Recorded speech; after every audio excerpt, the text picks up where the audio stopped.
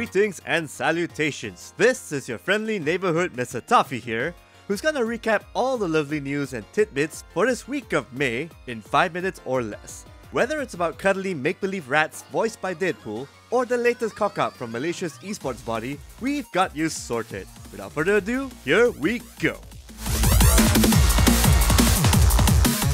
Pokemon Detective Pikachu is now out in theaters all over Malaysia and Southeast Asia, and so far it's been getting positive reviews. Critics praise the world, Pokemon, and Ryan Reynolds' VO chops as Detective Pikachu. Our own reviewer Comics Lord said the film could have featured more battles and Pokemon elements, instead of doing something with a side story. But hey, at least it does its source material a huge amount of justice, which is more than I can say for the majority of video game movie adaptations out there. On a related note, if you want to find out who the best 50 Pokemon are, look no further than our awesome top 50 best Pokemon of all time list, featuring Pokemon from alternate dimensions and a lot of cute and fluffiness. He's so fluffy, I'm gonna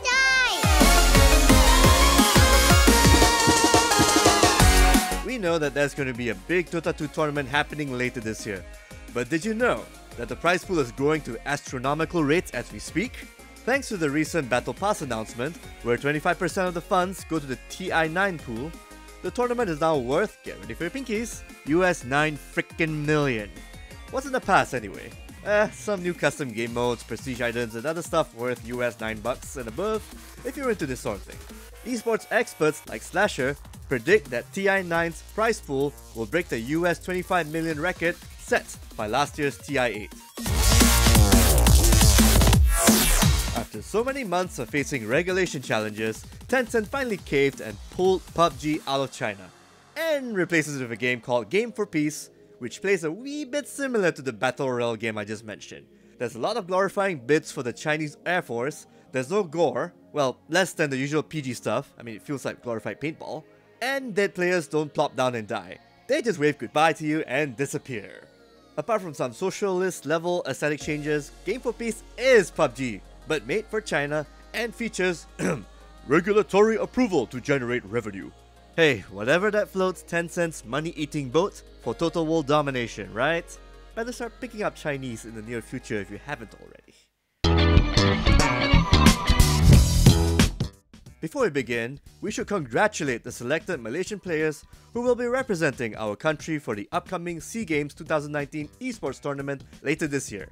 Great job organizing it, ESM. The other stuff that happened after? Not so much.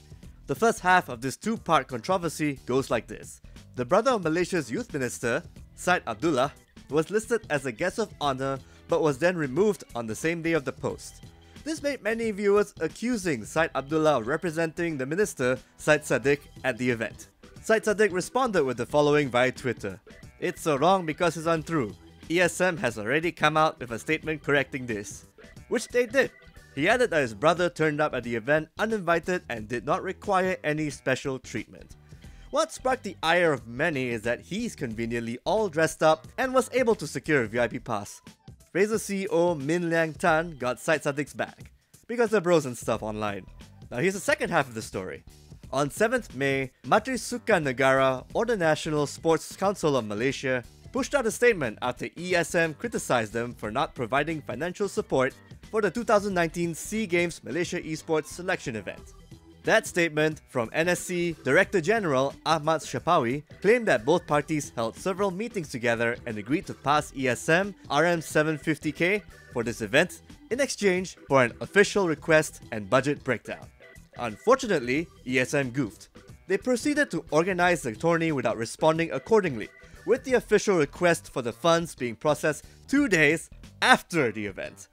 To add more salt to ESM's self-inflicted wound, sources close to KKP said that there was no cash prize pool, no transportation, and no lodging for the Malaysian athletes due to this lack of funding during the tournament. This isn't really painting a good light on the ESM at the moment, despite the good I mentioned earlier.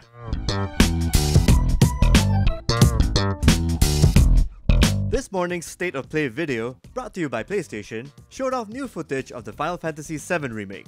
It ticks the usual checkboxes. Lovely graphics, old characters made anew, combat and gameplay that looks like a mix between Crisis Core FF7 and FF15, and no confirmed release date/window.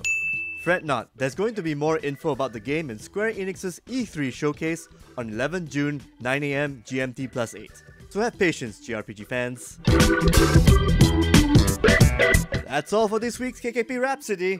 Until then, that's the way the world pixelates.